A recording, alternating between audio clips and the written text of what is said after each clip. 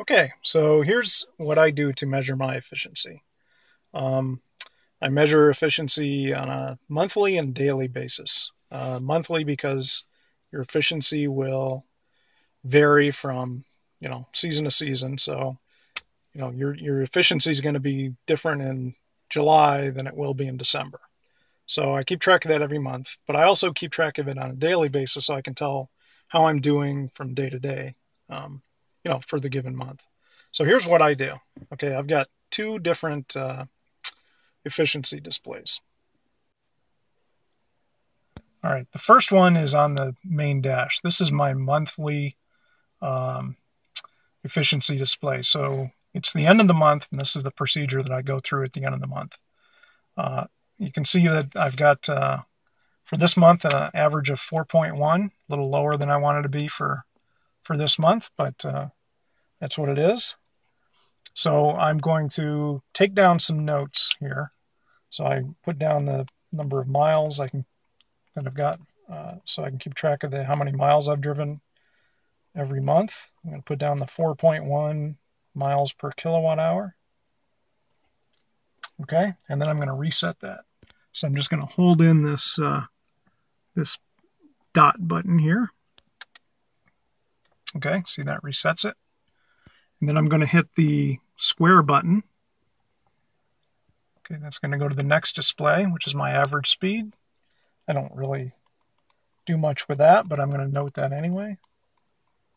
32.1 miles per hour. And then I'm going to reset that.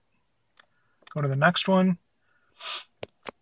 It's got the number of miles that I've driven this month. 1,088.7, and an elapsed time of 33 hours and 51 minutes. So I'll go ahead and reset that. Okay, and now I'm ready for the next month. Okay, now on the center console, this is my daily efficiency display. So today, for example, I achieved 4.8 miles per kilowatt hour. It's a really good day, actually. Now, what I do on this is every single night before I plug in, I reset this. The way you do that is, oh, I forgot to mention how to bring this display up. No matter what screen you're on, if you hit this status button, okay, eventually you'll get to it. So I can, have the radio on, or I can be in any menu or whatever. I just hit status, and it's going to pop this display up. I actually drive around with this display up all the time, so throughout the day I can kind of see how I'm doing that day. Okay, so the way you reset this is you hit the energy button here, the blue E, go to energy info, and then go to energy economy, and you can hit the reset button. Yes.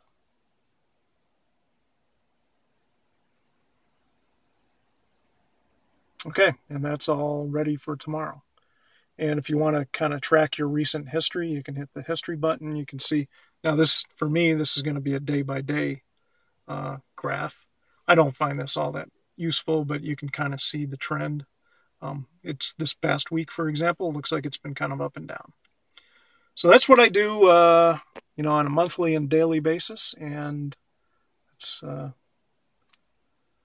how I track my efficiency. It's kind of a neat game to play. You always try to beat your efficiency from either the day before, or at least improve on your monthly efficiency value. Okay, so I mentioned earlier how I noted down the various stats at the end of each month. And the reason that I do that is I do keep track of that, and this is a good way to determine if there's, your seasonal efficiency, how that works out from year to year on a monthly basis.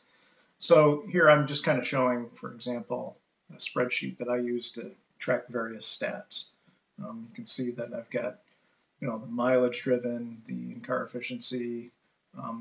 I used to also track the actual electricity usage because I could get that from my charging station.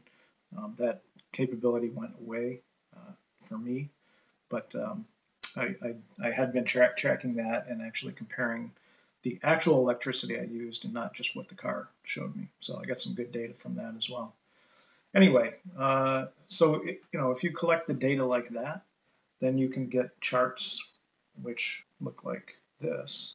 And here, basically, what I've done is I've plotted the monthly efficiency ratings that I got from the dashboard, the instrument panel behind the steering wheel.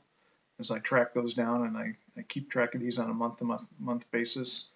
And in this chart, I show, for example, the year 2012 is in blue, 2013 is in red, and 2014 is in green. And you can kind of see the seasonal variation here. I get better efficiency in the summer months than I do in the winter. That's kind of expected. You may also notice that 2014 has dropped off a bit. And this kind of coincides with the fact that in January of 2014, I did get new tires, and I almost immediately noticed a drop-off of around 0.2 miles per kilowatt hour due to the new tires. So even though the tires that I got were specifically made for hybrids, they aren't quite as good as the original factory tires that were on the Leaf. So at some point I may go back to those, because it did seem to make at least a visible difference here.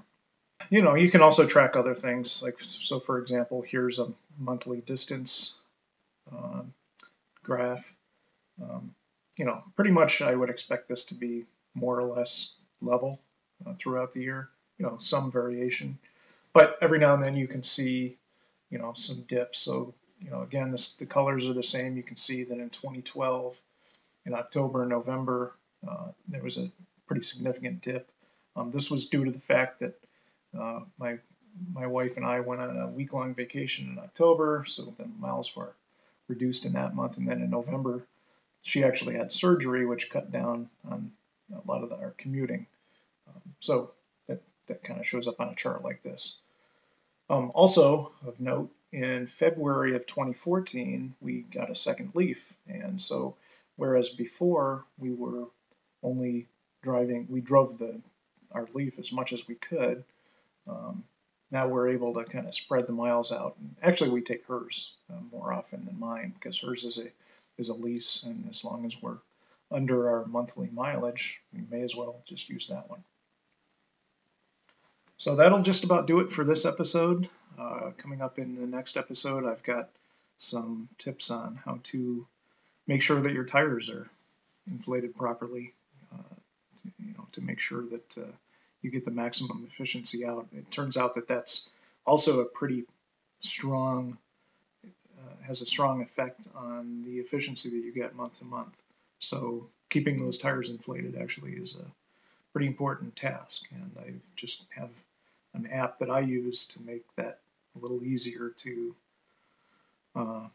manage, and also to alert you when your tire pressure might be getting too low, because I found that the indicator light in the vehicle doesn't really let you know soon enough. So that's it for this episode. Thanks for watching, and if you liked the video, please give it a thumbs up and don't forget to subscribe. See you next time.